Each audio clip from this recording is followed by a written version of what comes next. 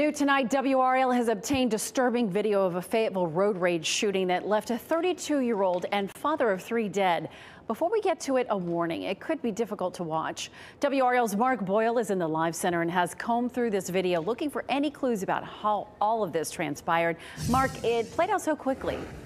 It all unfolded extremely quickly, Deborah. This is the man right here who was shot and killed in that road rage situation in Fayetteville. We've been learning new details about this for the past several days now. This is a still shot right here of the video you're about to see. This man was a passenger in this vehicle. This is the victim right here. He's pointing at the passenger. The shots came from inside this vehicle, according to police. Fayetteville police asked for video, and tonight they have it. Someone in another vehicle recorded the confrontation. In the video, you see a man standing outside of the passenger side of a truck, and as he gets closer to the motorcyclist, Stephen Addison, a shot is fired, police say, from the truck. Police identified the shooter as 51-year-old Roger Nobles. The suspect's son, Roger Nobles Jr., was outside of the truck with Addison. He starts to walk away. Nobles was arrested on a first-degree murder charge. What we don't know tonight is what was the confrontation all about in the first place at the intersection of s.h.o.t and Cliffdale Roads. Addison was a veteran and a father of 3. Nobles is being held at the Cumberland County Jail without bond. I'm Mark Boyle, WRAL News.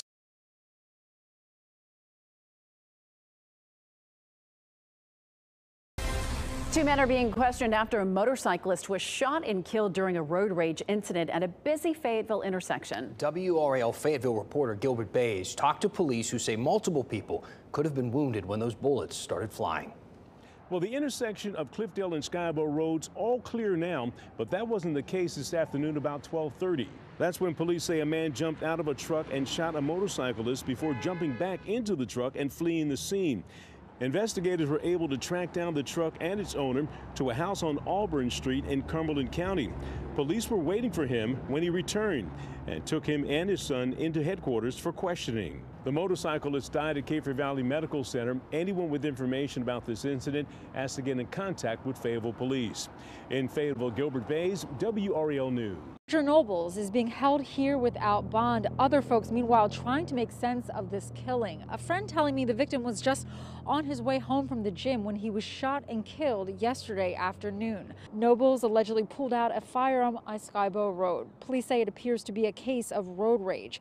Stephen Addison was killed. He was 32 years old and lives 2 miles away. According to the friend I spoke with off camera, Addison served in the Army and has 3 children. Not so long ago, Addison was seen in his neighborhood teaching his kid how to ride a bike. I'm being told Addison wasn't the type to start trouble or get into arguments with people. Police working to learn more about the circumstances that led up to the incident.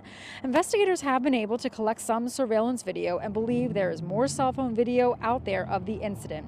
Anyone who can offer insight into this case is being asked to reach out to the Fayetteville Police Department. In Fayetteville, Elena Athens, ABC 11 Eyewitness News. Man accused of murdering a father who just finished serving in the U.S. Army. Good evening, and thank you for joining us. I'm Chris Lovingood. And I'm Deborah Morgan. Fayetteville police say Roger Nobles shot and killed Stephen Addison, who is black, during a road rage incident yesterday. WRAL's Gilbert Bays posed that question on hate crime charges to the district attorney and joins us now live. Gilbert?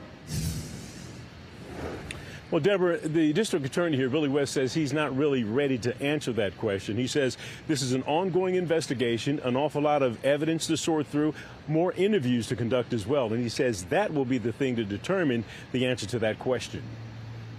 This is how Justin Cockrell plans to remember his best friend, Stephen Addison. The 2 men are from New York. They were battle buddies at Fort Bragg. Both recently separated from the Army. Both headed back to New York. Well, he still had his lease, whatever, in Fayetteville, so he had planned on moving back to New York Friday. This Friday, his wife was coming to pick him up, and he didn't make it. But yesterday, around 12:30, police say Addison got into an argument with 51-year-old Roger Nobles and his son near the intersection of Cliffdale and s.h.o.t roads. The 2 men in a pickup truck. Addison was driving his motorcycle. Cockrell describes what happened from video shot by a passerby. Well, when he got up to the next light, passenger of the truck got out of his truck and just walked up the trail at the stoplight. And they started arguing. Next thing you know, dad just shot him from inside the truck and killed him. Sahara Chance lives next door to Nobles. She's had problems with him for several years and says on several occasions he's called her the N-word. Harassment. He's done drove my yard, took pictures of me on my porch. He's done shot his gun in the air, told me to turn my music down. I didn't be the hell with this man. District Attorney Billy West says he'll weigh the evidence and see if Nobles should be charged with a hate crime. Yeah, I would say at this point there's not any particular crime that we related this incident that's off the table, because if the evidence warrants that type of charge, it's certainly something we would look at and pursue. But for now, a former soldier is remembering his battle buddy's last words. And the last thing he said to me was, "I love you and I'll see you when you get back." And I didn't get to see him. Such a tragic story. I talked with Billy West, the district attorney, who says he has seen some of the footage that was shot out there by passerbys, and Fayetteville police know that there's more footage out there, so they want anyone who has any to turn it in so they can get all angles on what happened out there. Deborah, meanwhile, Nobles remains locked up here at the Cumberland County Detention Center. He's locked up without bond. Just a devastating story. Gilbert Bays reporting live in Fayetteville. Thank you, Gilbert.